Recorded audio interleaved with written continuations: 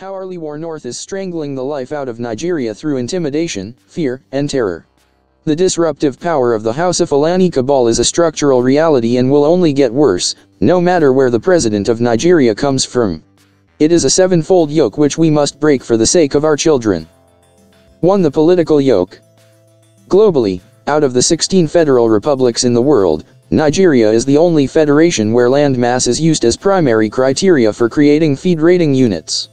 No southern leader, civilian or military, has ever had the guts to create any feed rating unit. All the feed rating units have been created by northern military adventurers. 20 feed rating units were created from only one region, North, while 17 feed rating units were created from 3 regions, East, West, and Midwest. Competent leaders are easily filtered off by the rigged political structure. At every election, the evil and corrupt northern cabal needs only a few southern collaborators to impose any presidential candidate upon the 2 foremost political parties, only for the electorate to formalize one of the candidates with votes. That's why Nigeria has been having such mediocre leaders as president, in a country awash with extremely capable presidential materials. This also explains why since 1960 no southerner has ever led Nigeria except by accident. The first coming of all 3 southern leaders Ogiyi Ironsi in 1966, Obasanjo in 1976, and Goodluck Jonathan in 2010, followed the death of northern incumbents. The 4th and only other southern leader was Ernest Shonekarn, and his coming followed the forced stepping aside of a northern head of state in 1993. He lasted for 3 months, after which he was toppled and replaced by another northern military head of state. For 2019 the presidential contest is being set for Atiku vs Buhari, 2 Fulani representatives of the cabal. 2. The economic yoke.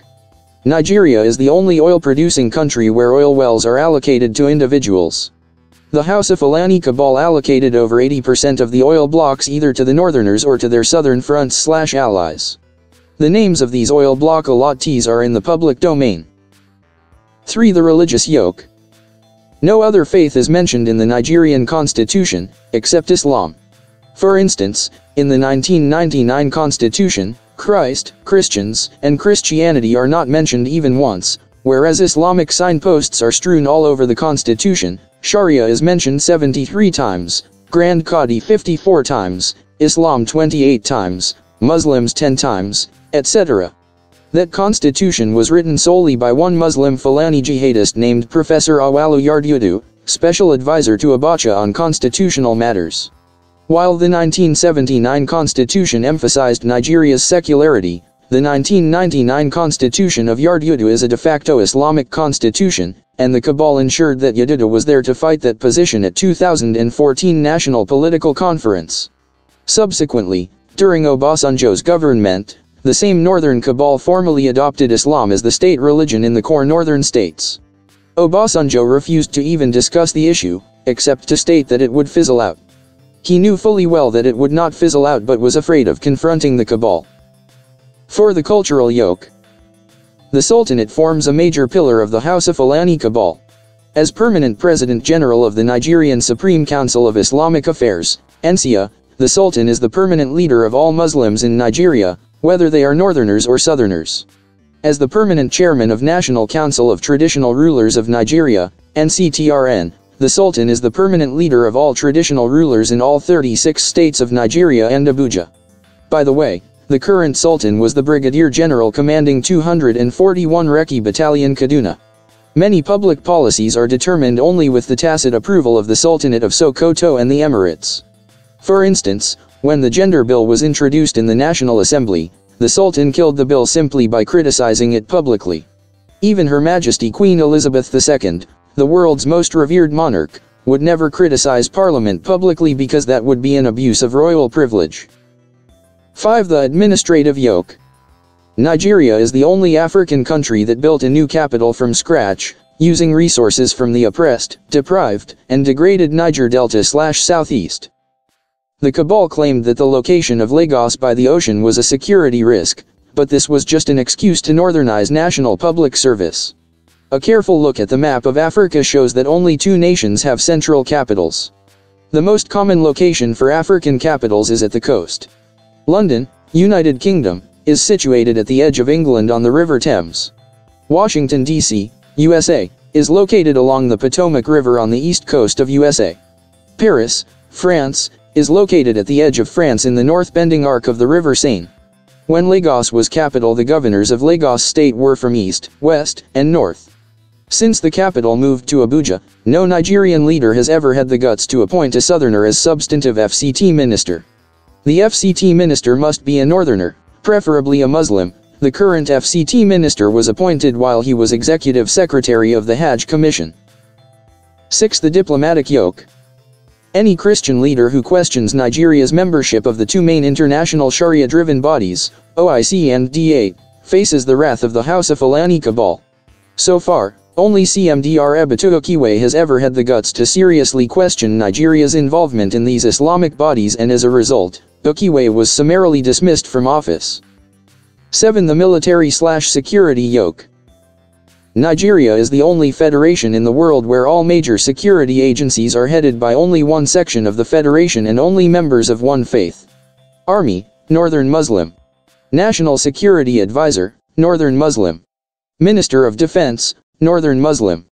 Minister of Internal Affairs, Northern Muslim. Air Force, Northern Muslim.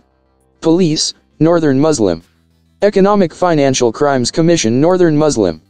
National Civil Defense Corps, Northern Muslim. Department of State Security, Northern Muslim. Immigration, Northern Muslim.